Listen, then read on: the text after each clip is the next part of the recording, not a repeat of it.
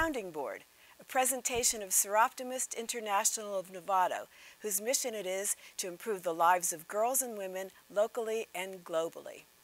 Sounding Board is completely produced by members of Soroptimist International of Novato. I'm Freda Kaplan, and it's my pleasure to have as our guest tonight Jenn Ceia, who is a trainer at Guide Dogs for the Blind. Hello, Jenn. Hello, Freda. Welcome to our show. Thank you. I wanted to ask you what you do at Guide Dogs. Well, my title is I'm a senior guide dog mobility instructor. I train dogs to work with blind people, and then I work with the blind people to teach them how to use the dogs. They use the dogs to get around independently, so the dogs are trained to lead them. And I see you have a guide dog with you tonight. I do. This is Augusta. She's sleeping. Augusta. How old is she? She's about 1.5 years. And so then she's fully grown? She is fully grown. And she's what kind of dog? She is a Labrador Retriever, and she's a yellow Labrador Retriever, even though she's a little bit reddish in tone. They come in several different shades of yellow. She seems a little small for the Labradors. That's why I asked. How much does she weigh? She weighs close to 60 pounds. She is pretty small for a Labrador, but we breed them small at Guide Dogs because people like to have smaller guide dogs to travel on public transportation and to get into under tables when they're in restaurants. I'm going to get her up because she seems to have fallen over on my foot. Augusta, sit.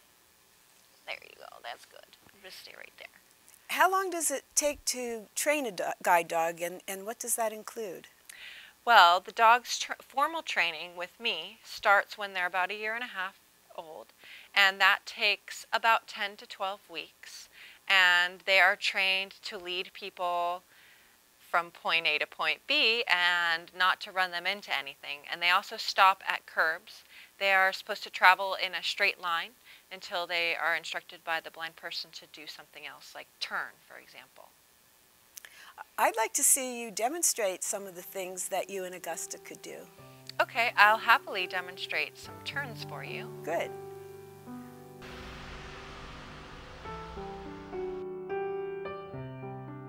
Girl. Good, so first I'm going to demonstrate the left turn. I'm going to use footwork, a hand gesture, and a verbal cue. Watch how Augusta responds. Augusta, left. Good girl. Good girl. Good girl. All right, let's go. Heel, heel. And now I'm going to demonstrate the left turn, but I'm not going to give the left command. I'm just going to use footwork and a hand gesture. Good girl. So you can see that Augusta responds even without saying the word left because she recognizes my footwork and my hand gesture. Now I'll show you with the right turn. Augusta, right. Good girl, good girl. Now I'm going to demonstrate the right turn without saying right.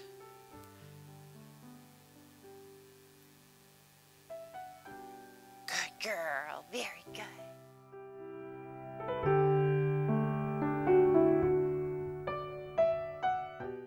Now I'd like to demonstrate how we teach the dogs to find chairs for our clients. Now this is how we actually train them. In the end, the person will not need to click the dog or put their hand on the chair, and the dog will take them right to the chair. But this is how the process starts.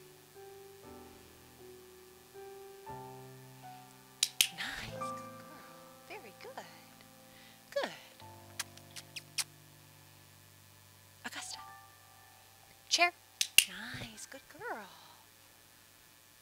Good girl.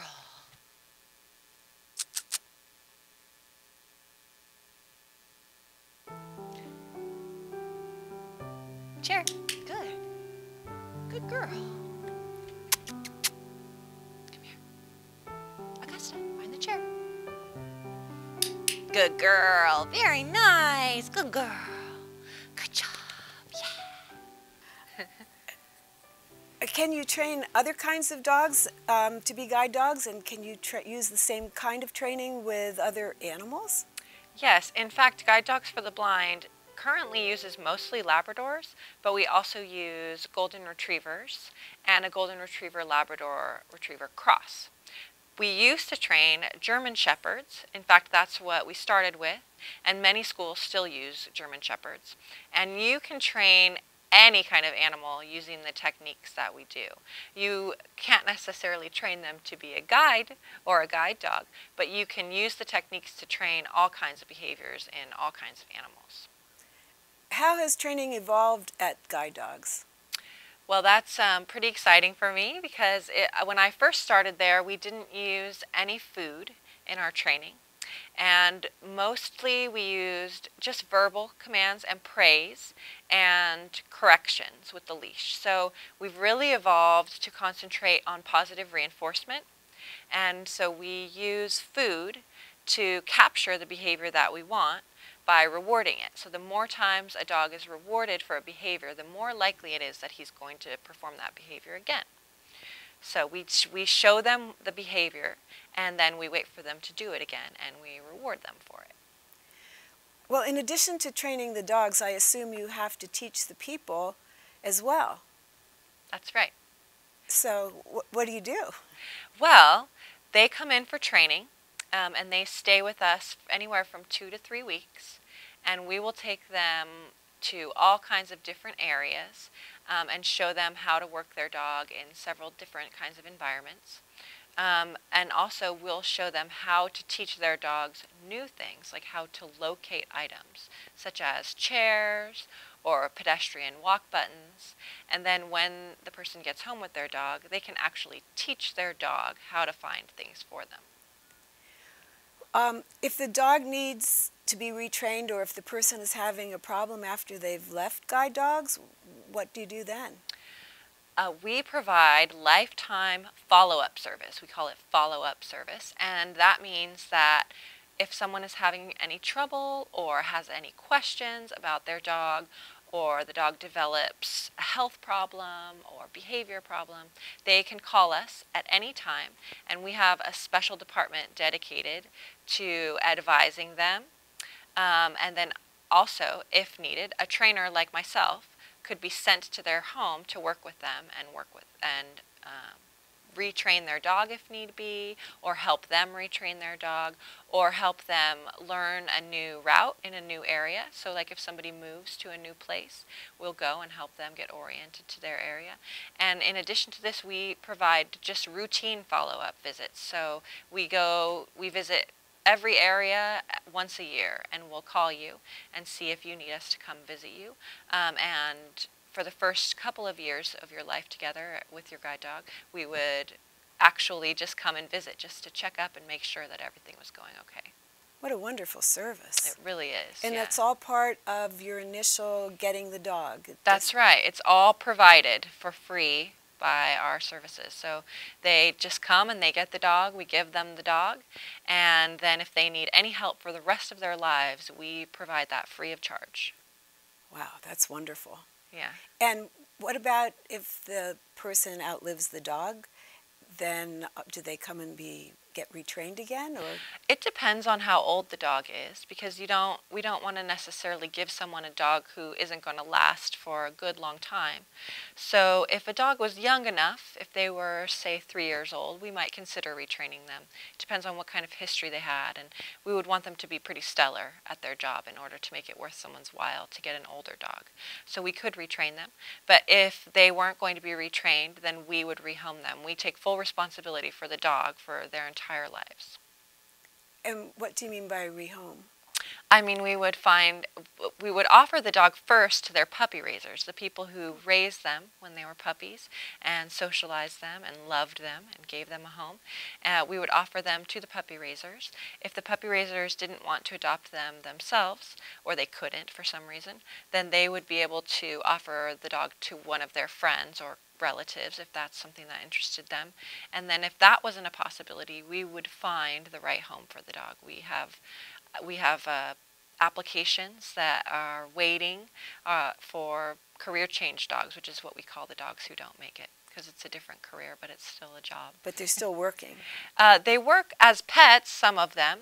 There are actually some dogs who end up going to programs such as Dogs for Diabetics, which is a program over in Concord, and they train the dogs to recognize changes in people's blood sugar, diabetic people's blood sugar, so that they can alert people before something, before something bad happens, so that the person can adjust their blood sugar appropriately. We also send dogs to programs for search and rescue who don't make it as guide dogs. And we send dogs to, we have a special program called Canine Buddies, where we match the dogs up, really special dogs, get matched up with young blind children who aren't old enough to get a guide dog yet, but they can learn how to care for and interact with, and just generally how to do obedience with a dog, to find out if getting a guide dog for them when they're older is right for them, and just to learn responsibility and for the companionship. What a wonderful program. It is, yeah. It's very wonderful. How did you get interested in dog training? Well, I've always loved dogs ever since I was little, but when I was about 11, I started raising puppies myself.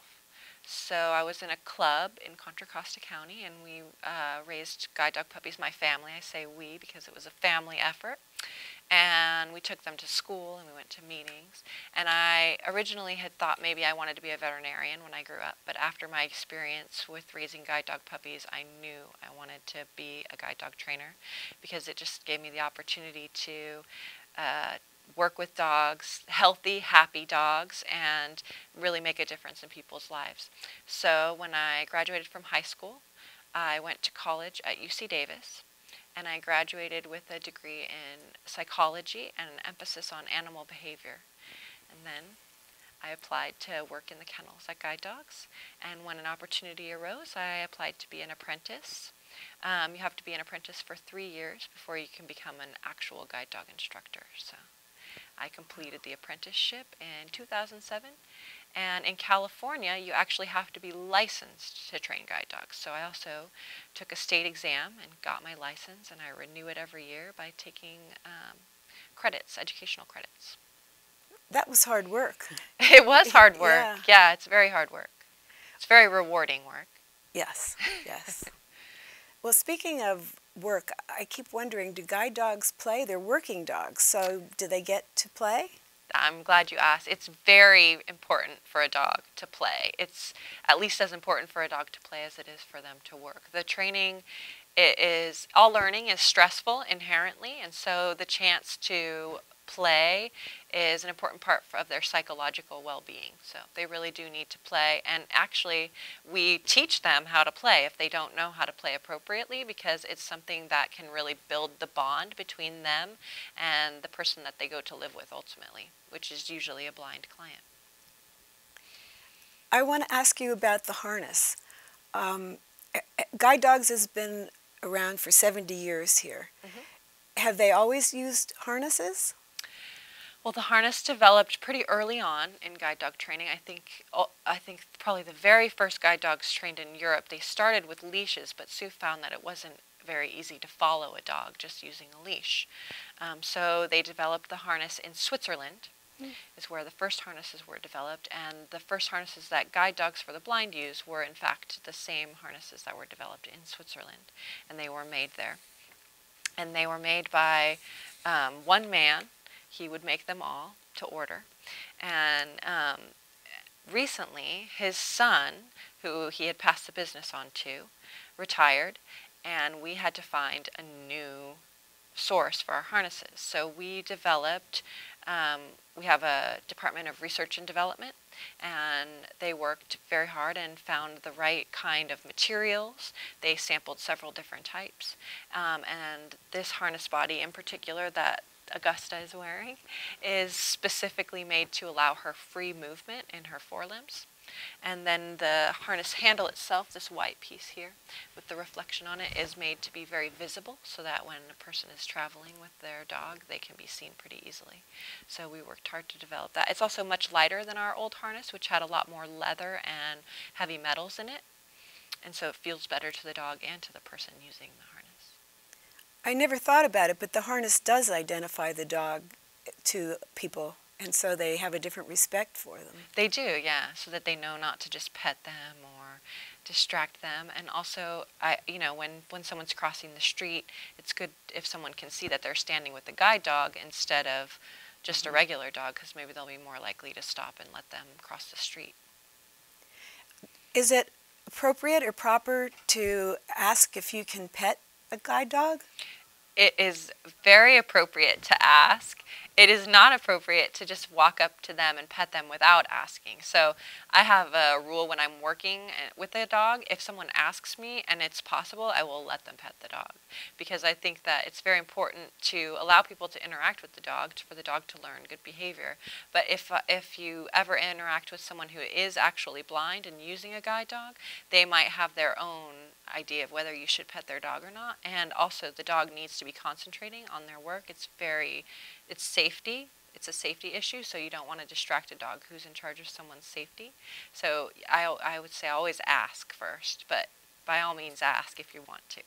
And usually you should ask when they're in a resting position or if they're stopped, not when they're in motion. Yeah, because imagine if you're trying to get to work and someone is, hey, can I pet your dog? Or, hey, can I check out your handbag?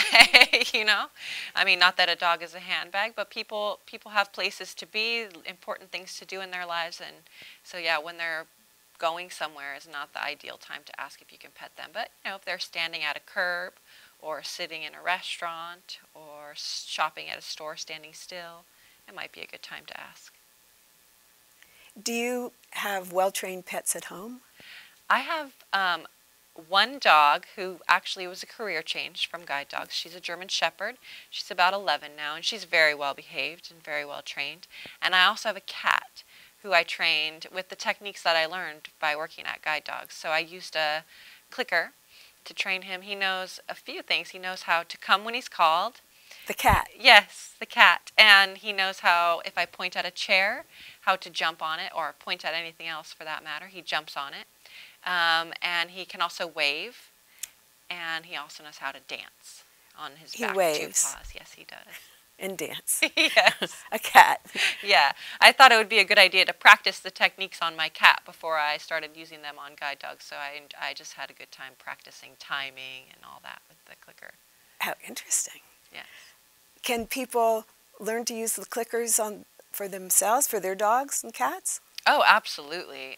It's quite a fun technique for your dog, and so that's the beauty of this training method, is that it's fun for both the human and the dog, and so, or any animal for that matter. And so I would recommend it to anyone who's interested in clicker training to check out clickertraining.com. In fact, one of the people in our research and development department works for them, with them, and so we have a pretty close relationship, Guide Dogs for the Blind, with the clicker training world. And I've actually been sent to several conferences for my work. But yeah, if you're interested, they have all kinds of materials there. They can refer you to classes in your home area for working with your pets. And they have advice on working with all kinds of different animals, including goldfish, if you can believe it. You can train your goldfish to jump through a hoop using this method. So. Wow, a trained goldfish. You could do anything. Yes, yes. That's interesting. It's amazing. In addition to the clicker, I noticed that you were rewarding Augusta with kibble. Exactly, yes. So the clicker is specifically for teaching brand new behaviors.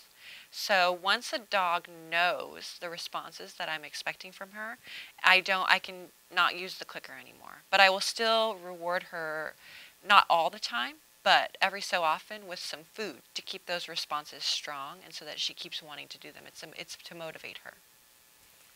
And she's very motivated. She is, isn't she? Yeah. Not at the moment, necessarily. No, she's worked hard. She's a working dog at rest. Yes, she is.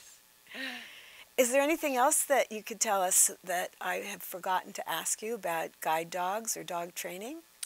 Yes, well, I think that one of the most interesting things is how in training, we take them to all kinds of different areas. So you'll frequently see us guide dog instructors in San Rafael because that's where the school is, but we also go to San Anselmo and Mill Valley, and then most importantly to San Francisco. And we teach them how to ride the city bus. We have them ride the city bus on Chestnut Street usually, and we teach them how to lie politely in restaurants, which is probably one of the more impressive things for pet dog owners to see. And we also teach them something called intelligent disobedience. So after we've taught them to respond appropriately to commands, we then teach them how to not perform the command when it's unsafe to do so. So an example of that would be if you are at a street crossing and you command your dog forward, but a car cuts you off. The dog will not respond to the forward command. She will stop you there at the curb and not go. And similarly, in mid-crossing, even if the dog has already gone forward after you give the command, they're trained to stop and hold their position until it's safe. Even if the person doesn't realize that the car is there and is pushing the dog to go, they should hold their position, and we train them to do that. And also subway platforms. So we go to BART, and we teach the dogs that even if they're told to make a turn or go forward towards the edge of the platform, they will not go up to it. They're trained to pull the person away from it, regardless of what the person tells them to do. Because oftentimes a subway platform can be very disorienting for someone who can't see because the noises are so concentrated and there's just a lot of different things going on. So it's easy to get turned around and think you're facing something safe that you do want to go towards and direct your dog towards it when it's actually the platform edge. So the dog has to be trained not to respond in those situations and to stop the person from going over the edge. But when the train comes and the door opens, then they get right they on. go forward. Yeah, exactly. Well, that seems to be the ultimate test of a guide dog. It's pretty impressive, yeah. Yeah. Yeah. How about elevators? That seems like that might be strange. Yeah, we do. We teach them to ride on elevators and escalators, in fact. Yes, we do. So the main thing they have to do to find an elevator is just to locate it, and then we train them to point their noses at the button so that the person can find it easily and push the button. So they feel the nose and where the dog's nose is? Yeah, well, because a person who's been trained to work with a guide dog is trained how to follow the guide dog. And so they will follow the guide dog, and then when the dog stops, they'll line right up with where the guide dog's head is so that they'll know what the dog's pointing at. So then they easily find whatever it is they're showing. This is similar when the dog shows them a door. The dog is trained to point at the handle of the door and to the open part of the door, not to the hinge and not to the middle of the door, but to where the person can open the door. So, and then when the elevator comes, they wait patiently until people come off, if there's people on the elevator, and then they'll take you right onto the elevator and sit politely until you get to your floor and then take you right off. That is intelligence training. It is. And then they also ride escalators, so they show the people the handle of the handrail of the escalator so they can make sure that they're getting on the right direction because they don't want the ones that are coming towards them. And then the dog will wait patiently for the person to get ready, and then they'll get on the escalator and they'll stand still and just wait until they get to the top, and then they'll jump off to protect their feet. Wow. Yeah. They jump off the escalator. They Yeah. know that. Yeah, we train them that, yeah. Oh, that's wonderful. Yeah, and then they also work there's lots of interesting things that they do in buildings because they have to negotiate a lot more obstacles, and the line of travel can be very diluted and they can't necessarily see where they're going. So for example, if you're in a department store, you might be in there one day and the displays are set up in a certain way, and it would be very natural for a dog to expect it to be exactly the same the next day, but we all know that department stores don't stay the same. They change their displays, so the dog has to be prepared for a dynamic environment and moving around the obstacles. Additionally, in those kinds of settings, there's pedestrians who are probably the toughest obstacle to clear because they're very unpredictable. You imagine a dog walking behind a pedestrian on a cell phone, for example, and they aren't paying any attention to the dog, and they might just stop suddenly or move to the left or the right, and the dog has to be able to be paying attention enough to stop or to move around the person if possible, so without running the client into the pedestrian. So There's a lot to this training. there is. It's quite complex. And the other really important thing that the dog has to do is to maintain a good working attitude amidst many distractions. So if you have a pet dog, you probably know that dogs like food on the ground. Dogs like other dogs. Dogs like squirrels. Dogs like cats. So anytime they encounter that in their environment, it can be very distracting. They pretty much stop listening to you. Well, these dogs have to learn to just maintain focus on their work, regardless of what environment they're in. So that's another really important reason that we take them to so many different environments so that they can experience lots of different things. These dogs are so accomplished. This has been a fascinating time listening to you talk and watching the dog. Thank you so much for coming here. Oh, it's my pleasure. Yeah, Thank you for having me. You're welcome. I want to say thanks to our Soroptimist crew and to Rick Tucker and Leon Johnson of Novato Public Access Television. They've helped us with our production, once again, of Sounding Board.